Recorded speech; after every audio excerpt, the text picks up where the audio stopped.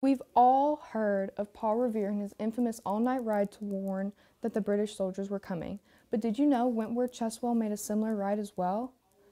Wentworth Cheswell was a teacher, auditor, assessor, and many other things in his lifetime. He was elected town constable of Newmarket, New Hampshire in 1768. The Cheswell family name and all descendants are linked to Richard Cheswell, a former slave. Wentworth Cheswell was sent to Byfield, Massachusetts to attend Dunmore Academy, where he was educated in reading, writing, arithmetic, Greek, and Latin.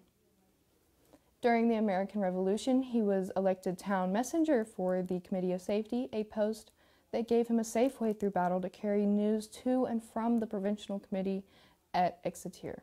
He became extremely helpful in the United States in the war by enlisting in the Continental Army in September 1777.